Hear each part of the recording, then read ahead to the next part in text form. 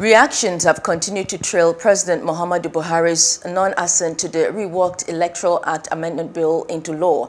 Are Oladotun Hassan, who was a guest on the breakfast, speaks on the need for the Ninth Assembly to act in the interest of Nigerians and democracy. Not even politics that they are playing here. The issue at hand, I've said it earlier, this is the only party that brought the Electoral Act reform as part of its manifesto and promises. They raised our hopes high without us asking, and dashing it to our face and still blaming us that we are too docile to even act. It shows the lack of love for a nation. It shows the laxity of our political gladiators, the sincerity of our system. We elected you to serve.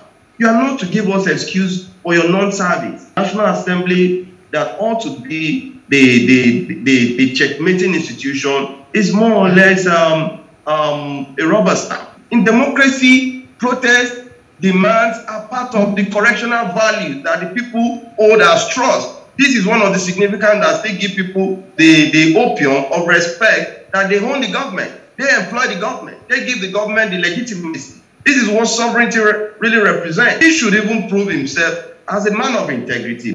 For us not to have an electoral law, what laws are we going to be using to conduct? When INEC is not having its timetable and nobody is trying to show us that this is the route to go. These are symptoms of war. I still want to call on President Muhammed Buhari to act in the interest.